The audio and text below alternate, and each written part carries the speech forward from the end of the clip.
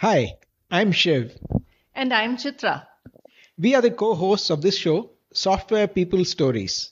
We're happy to bring you stories of people associated with software as makers or consumers.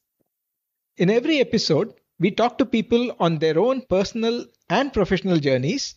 Their interests and approach to work and life in a free flowing conversational format. We hope that you will be able to draw your inspiration from their experiences and insights. These podcasts are made possible by PM Power Consulting, who have helped individuals, teams, and organizations on their delivery excellence journeys.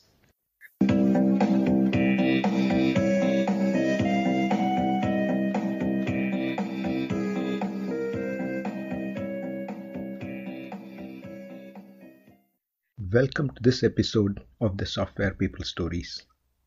Today, I'm in conversation with Viktor Cessan, an agile coach based in Sweden. In his career, he has been a product owner, scrum master, and agile coach at companies such as Spotify, Avanza Bank, King, and Nordic Entertainment Group. In this conversation, Viktor shares his thoughts on how he got into software, his first startup even while he was at school, starting as a content handler and becoming a product owner, understanding the challenges of working with remote teams, using feedback to improve one's style of working, how learning from others fueled his desire to share, and how he approaches coaching by first connecting with the organization or teams before starting a formal engagement. His experiment at Spotify of removing all managers, the importance of empathy for a coach in a multicultural team, about being sensitive to diversity in the team, and since he has also been associated with India, his experience and impressions of working in Bangalore and being adventurous with food while in Mumbai. We also talk about the backstory behind his podcast, The Law of the Raspberry Jam. And finally, his thoughts on where we are headed in terms of agile in the enterprise and the role for coaches. Listen on. Hi, Victor. Welcome to this episode of the Software People Stories. I'm super excited to have this conversation after first knowing about you and some of the things that you've done. And we usually start with the guest introducing oneself and then follow it on with a free-flowing conversation. Thank you. It's a pleasure to be here. And sure, my name's Viktor. And I live in Sweden, which is in the north of Europe. I do coaching today, coach of organizations, agile and teams. I've not been active so long, about 15 years. And I got into software development really just slipping on lots of banana peels by accident. It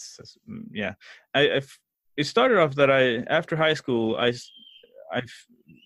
started a startup or founded a startup. We had a problem in Sweden with lots of kids had prepaid SIM cards, and they would run out of money. And I thought that was dangerous. Like, what if you won't need to call someone? So we created a startup and we solved that problem. Like, you could always call home even if you didn't have money, and you could always text your mom and dad even if you didn't have money. And I thought I was going to be rich. And obviously it didn't go that way. We did have some offers to buy the company, and if we would have taken them, that would probably have gone well, but we thought that we know best, we can do this ourselves. So me and my friend, we tried to make this work. We won some awards and grants, but we just couldn't get enough customers to come in, and so we couldn't take out salary. And while we were doing this, I needed income. So I took a job on the side, and that job was as a content manager or content handler for Sony Ericsson's website. So I worked there for about 6 months. My thought was always that this would be something temporary, and then they outsourced to India, to Bombay, and a lot of people, they left. A lot of the content handlers, they left because they saw this as I want to.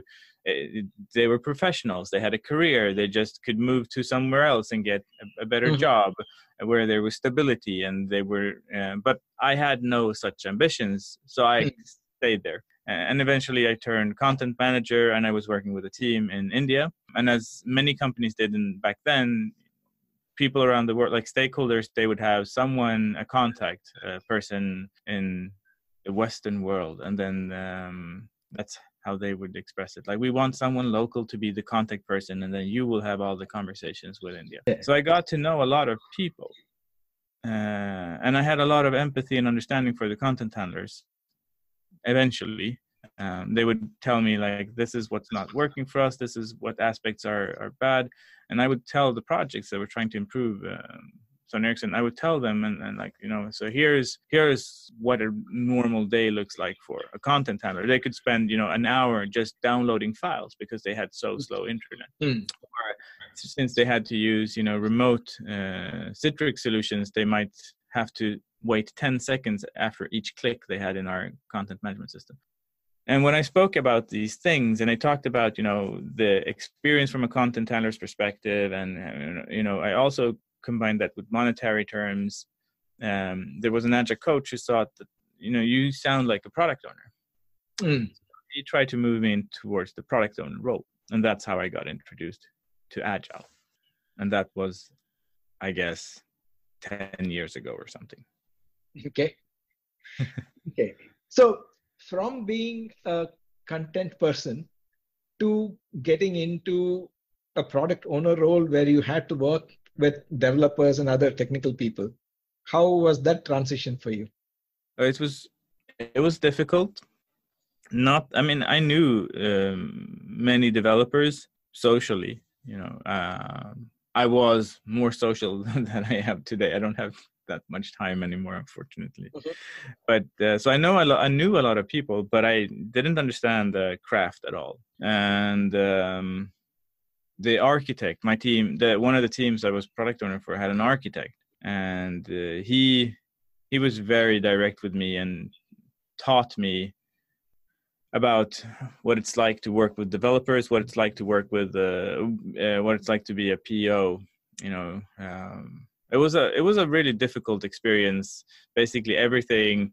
I had a very project management approach, and because that's how I had become successful. Structure, reductionist, like breaking down tasks, sequencing them, and I was the one doing it, analyzing, etc. But here, suddenly, the team is supposed to do that. So that was a huge shift for me. And the architect, he was not afraid of telling me where I was doing wrong. Okay. So it was a little bit about understanding my role and the team's role, and that the team is more important than me. That started there, and that was a difficult journey for me. It had started earlier when one of the team members in the team I was content manager for, she had given me feedback about how I was very command and control and micromanaging as a manager. Oh, okay. And so that had already started about a year earlier, and then I'd taken some leadership training because I wanted to not be that way. I took it as a pretty strong signal, seeing as I know what I knew about the Indian culture back then was that it was unusual for directs to challenge and give their managers feedback unsolicited. But she did, and I'm really grateful for that. But so, like, for me, there was two parts of this. One part was I'm not the most important, and then also trusting the team. Yeah. So that was a huge learning curve for me. So were these teams all co-located or distributed at the time when you were a PO? I had one co-located, and then I had one, both were co-located, but one was in Sweden and one was in India. Okay. Yeah. Okay. When did this transition, or how did this transition to an agile coach happen? So after being a PO for about a year, I'd been a content manager working in working with agile.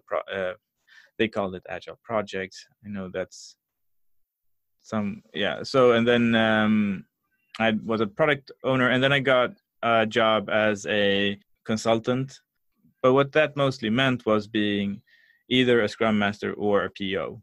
And so slowly, gradually over time, I learned more about both agile and both effective patterns.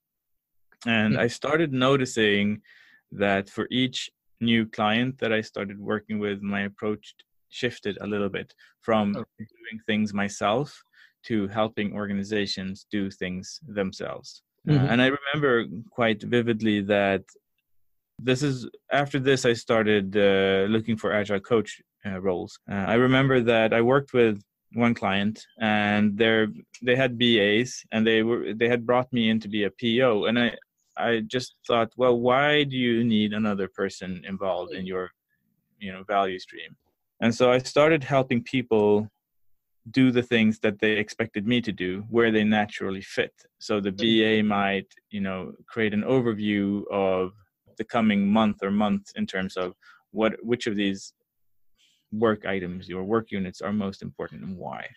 And I started facilitating building relationships between people who needed to work with. So I didn't really do the job, the work myself. I just helped it become done more effectively. And after that, and I really liked it. I also noticed that I didn't carry work home with me as much after that. So it was also like a personal development thing that I could work less. I had worked a lot. I really loved to work. I still do, but I also want to do other things in my life. And up until then, I had I'd traveled back and forth to lots of places. India mostly. I've been in Bombay and Bangalore, Kerala. I'd been there maybe 2 or 3 times per year for many years. So I was tired of that traveling aspect. But so it was both like personally really relieving that I didn't have to do everything. And it was also really rewarding seeing an organization be really successful thanks to, either if it's advice or feedback or tools that you provide them with. Good. How you mentioned as part of your ebook on the Avanza case study that now you wanted to share your experience. Now, what was the trigger for that? I have when I got started back in the day, maybe, around 2008 or so. That's not back in the day for most people. That's just like even late. But for me, that was, that was early, at least among my first early years. When I became a PO, I consumed a lot of content. What helped me develop was reading other people's experiences, having mentors, having people to talk to, attending Lean Coffee. There's a lot of content out there today. There's, in fact, so much that it's overwhelming. But I think there's very little content on coaching organizations in non-predetermined ways. Just, meeting them where they are and helping them develop from there based on their goals. And so I wanted to be a positive force in spreading new patterns. And I've been blogging for, I don't know, now maybe it's 6 years or so, 5 or 6 years. I've been blogging for quite some time. So I really believe in that, like, if we can share, the more we can share, the faster the industry can develop and the better people will feel at work and the more effective, successful companies will be. Yeah, so that would be it. Like, I really care about people being successful. Not that my approach is what is success, but maybe I can spark some thinking on, I really like this part, I'm going to try it. Or, I did not like this. However, if we modify it this way, it might work. Yeah. So this is probably somewhat related to your podcast, one of the recent episodes on coaching teams that don't want to be coached.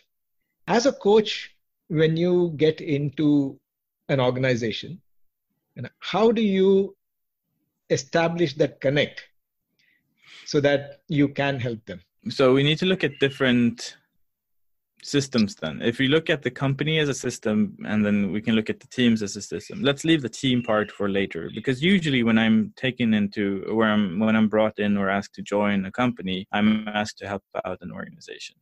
And I enter that system before I formally join and we have a contract. I prefer to spend at least a month or a couple of months getting to know the management team or the managers.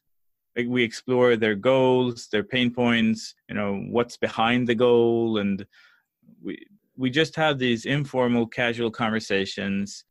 where I also share my thoughts. And if I'm able to be helpful without us entering a contract, that's great. I've been helpful. I've learned something, and I have a great relationship. If it's something big that requires coaching or something else that I can help out with, that's great too. Now we know, and then I've entered the system before I've officially entered it, and that's great because then we have a collaboration working.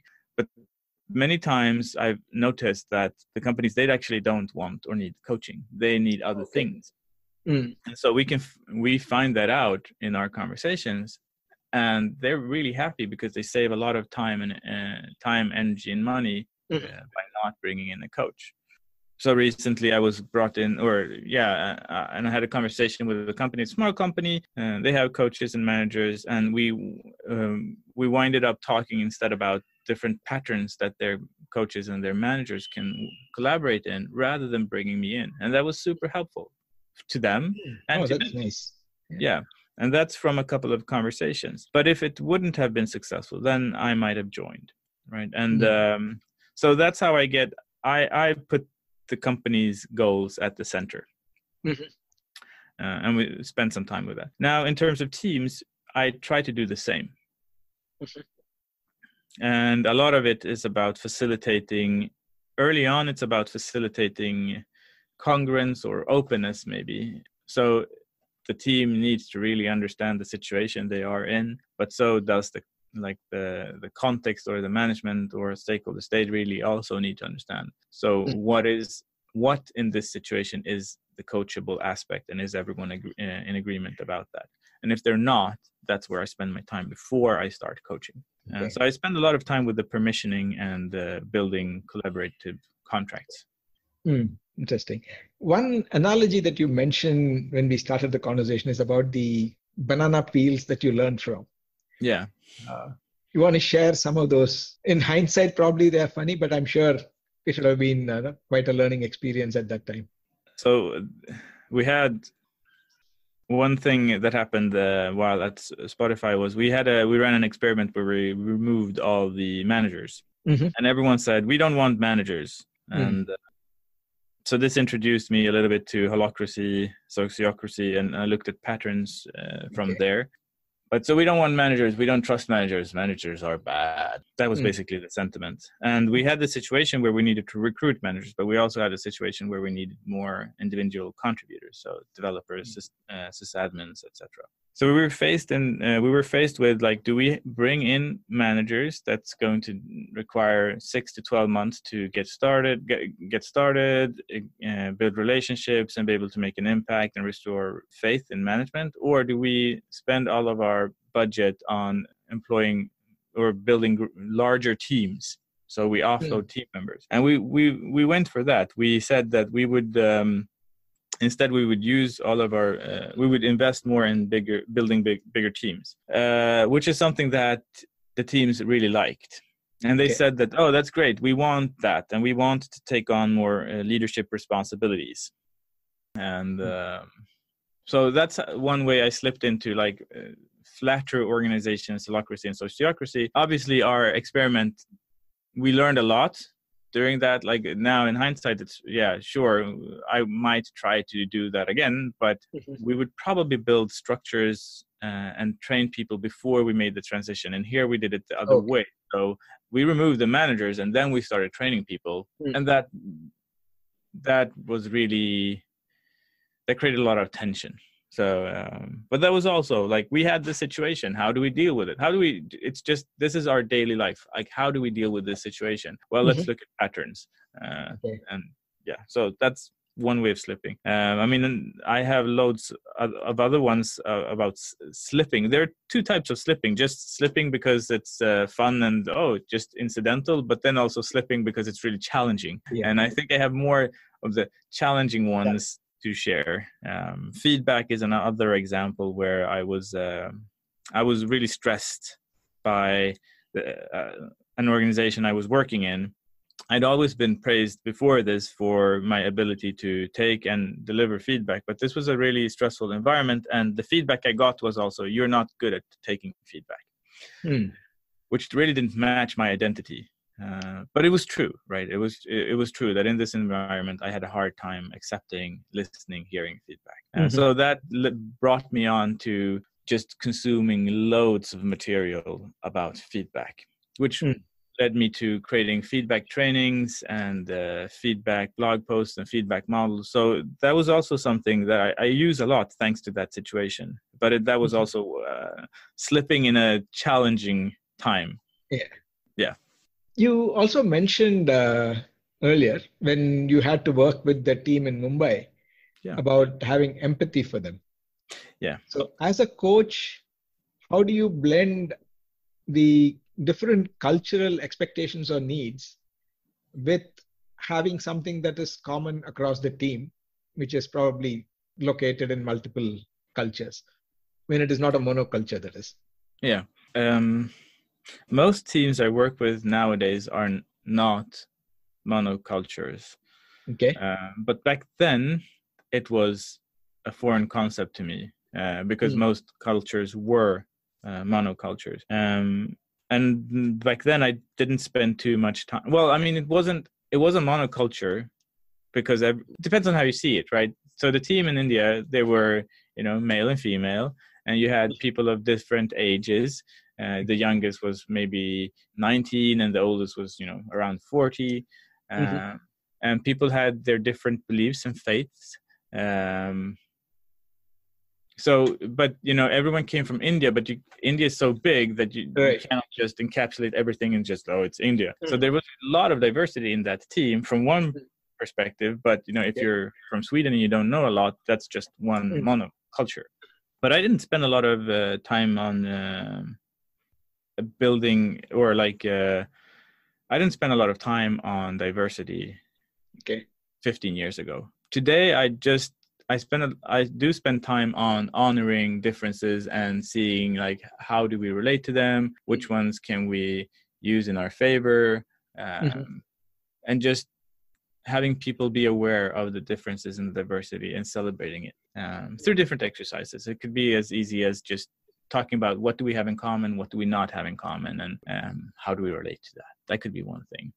But so today I spend much more time on diversity than I used to. But because I wasn't aware of it back then, I didn't really suffer from it, or I didn't see how it was negative to not focus on it. So do you have any interesting story or an interesting memory from your visit to Bangalore? I know I'm switching topics since you mentioned Bangalore. I couldn't not ask you. Interesting. I don't know. Interesting. I from your perspective. Yeah. I mean, I really enjoyed working in Bangalore. I really liked this was quite a while ago, and I can imagine it's really different now than it was back then. But I really enjoyed how the city merged with nature. If I compared it to Bombay, which I'd been in before that, there was mostly city. There wasn't a lot of greeneries. But in Bangalore, they had these hundreds of year-old trees growing in the streets, and you could also feel this in the air. The air was really clean, especially compared to Mumbai. So I remember walking on the streets on the mornings and just feeling how wonderful the air was and the energy was. I really liked, or still like, Bangalore. It's one of those places where I felt that the energy of the city matched my own personal energy. But when I was in Bangalore, I'd been in India so many times that there was I didn't really see the magic of the city. It had become work going to India for me. But I mean, a funny story from Mumbai is the first time I went there, I was like, I want to eat, I want to try the local food. So I just went to a hotel and I said, I couldn't read what was on the menu. So I just pointed on two things and I ate it. And there was no tourist there. And I said, look, there's a lot of locals eating at this place. It's obviously really good. Yeah. And so I went there and I ate, and it was amazing. And then I went back to the work and they said, where did you eat lunch? And I said, here. And they're like, oh, no, you cannot eat there. Why not? Well, you're a Westerner and you cannot eat there. You're going to get sick. And I didn't get sick. That's not good. On my 10 journeys, I think, had fever once. I mean, my thing was really try to explore as much of your cuisine as possible. But I did get lots of looks from hotels when I went in there and from other people. Like, what is this? He's going to get sick. But yeah. Since we also talked about your interest in sharing, we want to talk about your podcast. Some of our listeners could know more about it and then can listen to your episodes as well. Yeah, so the podcast has really changed form from what we thought we would do it initially. When we started the podcast started as a book idea. We wanted to interview lots of different people around the world who people would consider thought leaders or just like influencers within organization or agile. We wanted to talk to them about where is the future heading. And so we thought that what if we create a book, we let these people write a chapter each. But that became really difficult from a logistics and planning perspective. So then we thought, why don't we interview these people? And that became difficult because like how you need video interviewing and people are around different time zones and quality and editing, etc. But the idea was still like, we want to talk about where is agile heading. And then someone, a friend of ours, suggested, why don't we do a podcast and we interview one person per episode? And so we tried that, but we had a really hard time with getting audio quality good because not everyone sits in like these isolated sound rooms with great microphones over great connections. And so eventually we said, well, let's just share because Esther and I, we were having these great conversations every month, and we have been for quite some time now. We said, what if we just record them and publish them? So it's basically just, what do we talk about when the cameras are not on, but we just put them on? That's kind of what our but because it's because we publish them, we do need to polish them, and we are polishing them a little bit. But yeah, so that's the idea, or was the idea, and how it turned out. Yeah, I like the format. It's crisp, takes a particular problem, because we also talk about what we call, that's more on a blog format, called a chow, or a challenge of the week. Many coaching situations that we come across, we just present it as a small situation, and then a couple of weeks later also share some perspectives on how it can be approached. That's kind of how we that's definitely resonates with me.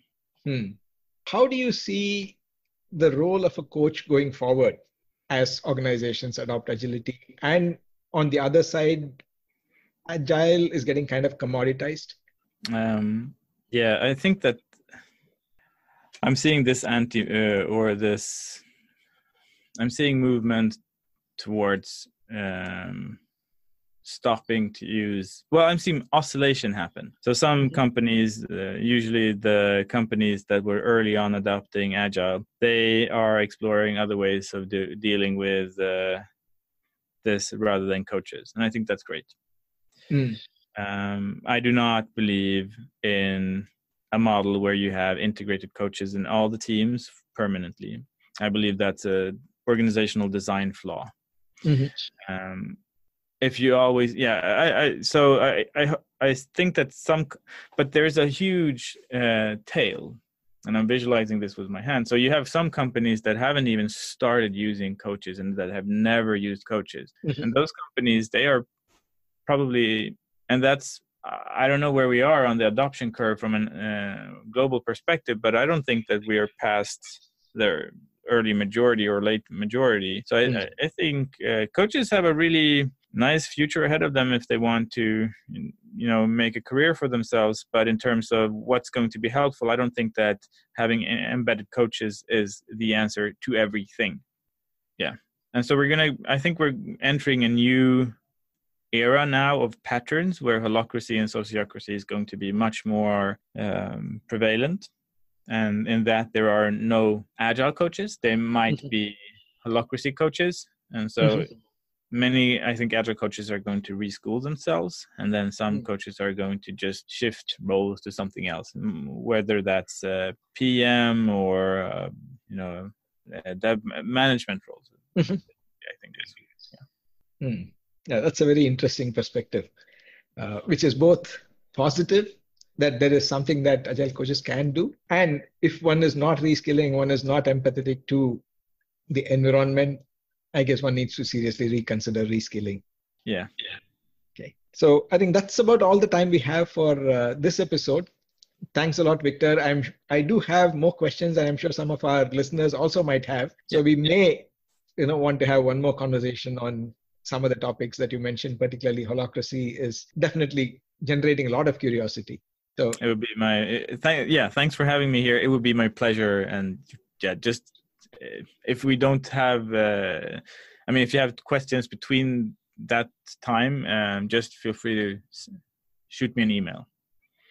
Yeah, definitely. If you don't mind, on the show notes, we'll also share your contact details. So if somebody wants to reach you directly, they could do that.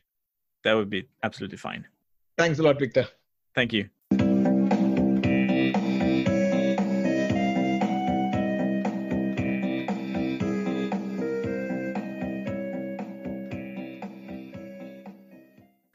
If you like the show and would like to share your experiences with the community or know someone else who might want to do that, please get in touch with us at podcasts@pm-powerconsulting.com.